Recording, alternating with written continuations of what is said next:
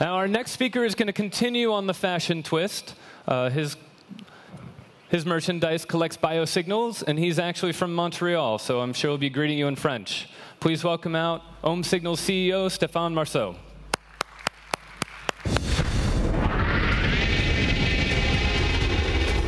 Merci, Brady. Bonjour à tous.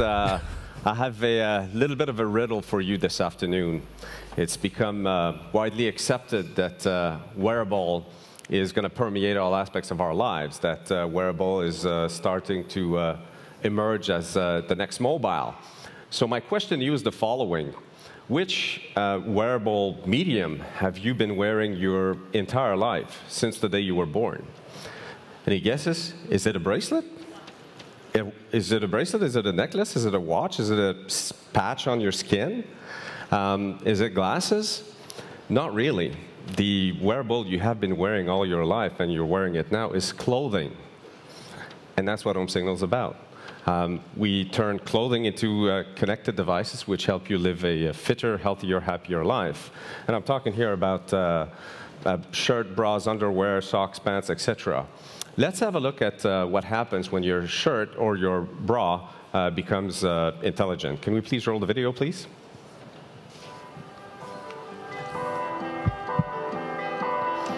What if life became a little smarter simply by putting on a shirt?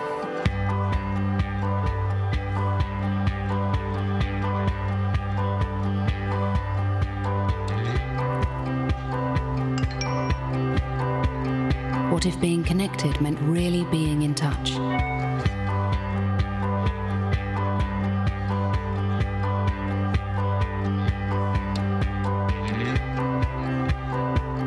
What if what we wore helped us get through life a bit more smoothly?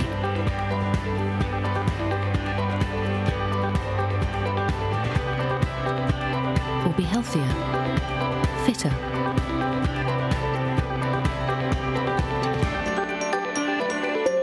Imagine if our clothes helped us take better care of our loved ones.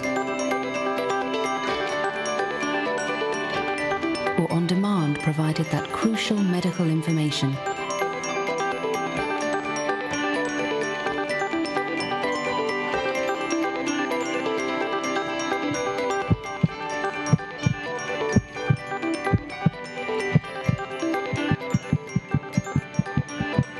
Or maybe brought us together in magical moments we simply could not have before.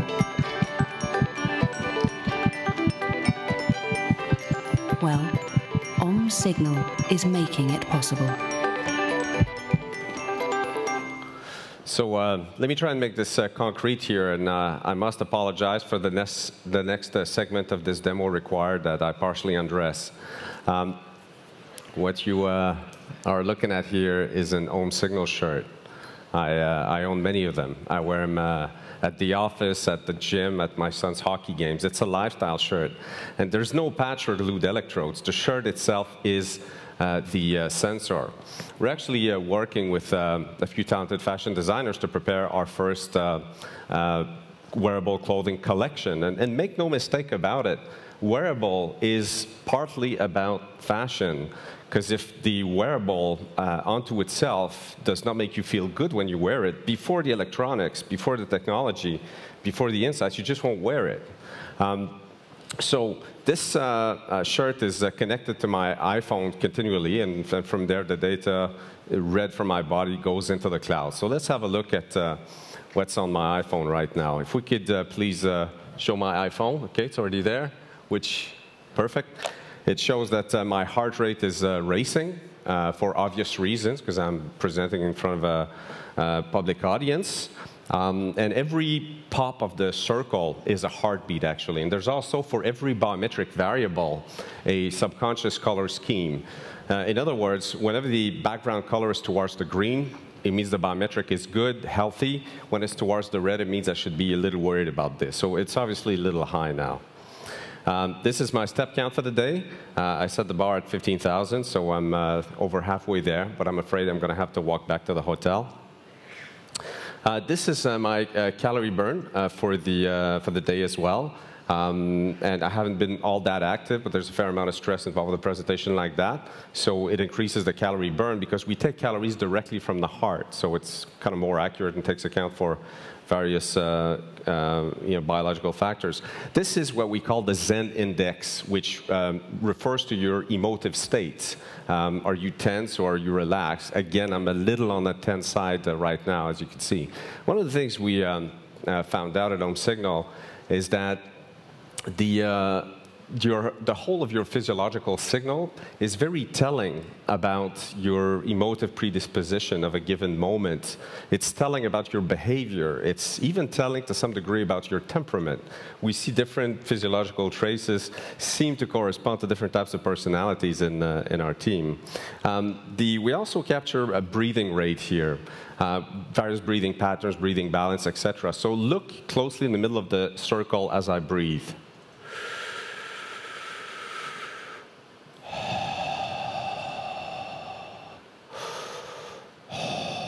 So all of this is live, and we think that breathing is very important. It's a massively important signal in many respects, in that to own your breath is arguably one of the greatest sources of self-mastery and of control over your existence, interestingly enough.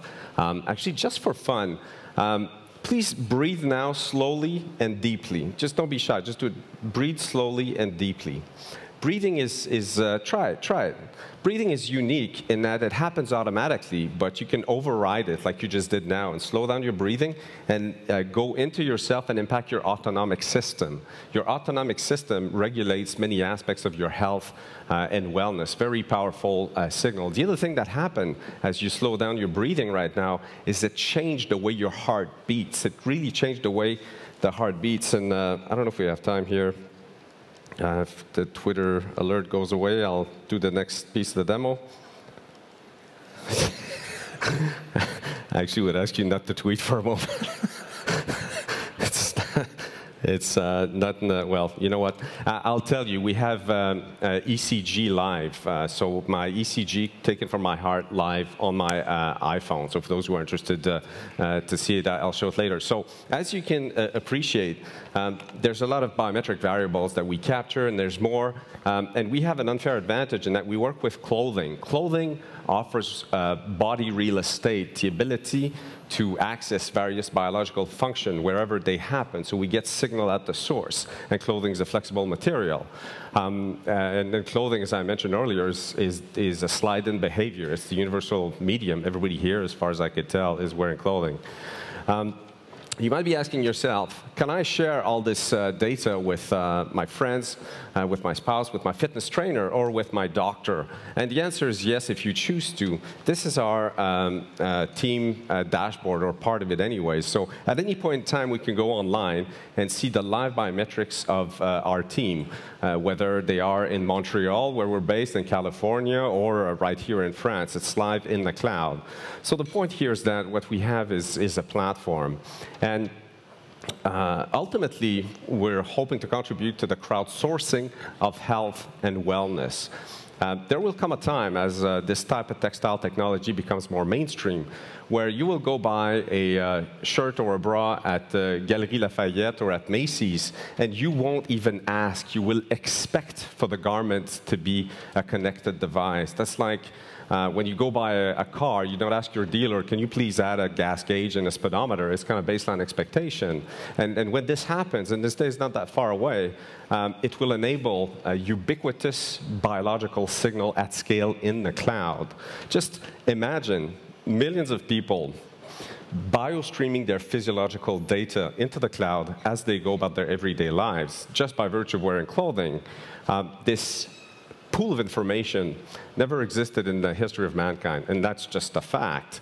And we think that the ability to extract from this data, extract meaning from this dynamic pool of data, will take wearable to a very interesting place. Today, most of wearable is about understanding what happened, like how many steps did you do, how does that compare to your friends, etc. But with this biological signal in the cloud, we'll be able to get to predict events. So for example, telling you that you should go to sleep early tonight or you will develop the flu or a cold. Or you should stop right now, you're at risk of having a heart failure. And oh, by the way, we call 911 just in case. Or to the contrary, you should push hard at the gym because your vitals are strong and balanced. Now, the connected clothing will have impacts in several industries, in particular in obviously the fashion apparel industry, in digital platform industry, and in the consumer electronics industry. For example, just a few weeks ago, we saw Under Armour, a big kind of shirt company, buy MapMyFitness for a cool $150 million, buying a digital platform. We've seen a few months ago, Lululemon, not known to be an electronics company, launch a rudimentary heart monitor bra. On the digital platform side, I mean, this part of the many of the talks here today, we've seen Google swim upstream and launch a physical device, the funky-looking glasses. And on the consumer electronics side, recently it's been noted that Apple hired two very, very senior executives from the fashion industry, president of Yves Saint Laurent, president of Burberry. So what we're starting to see here is the beginning of the blurring of the lines between at the edges of these industries. That's what's starting to happen. It's the beginning of a beginning. And that will be interesting, arguably for everybody in this room, part of the tech and media ecosystem, as these players adjust their value propositions to keep their leadership in this blurring environment. So if you are interested in trying connected clothing, please do check us out at OMsignal.com. We're going to be in market soon, and we're going to privilege those who requested their shirts in advance when we launch. So thank you very much for your kind attention. Merci à tous pour votre généreuse écoute.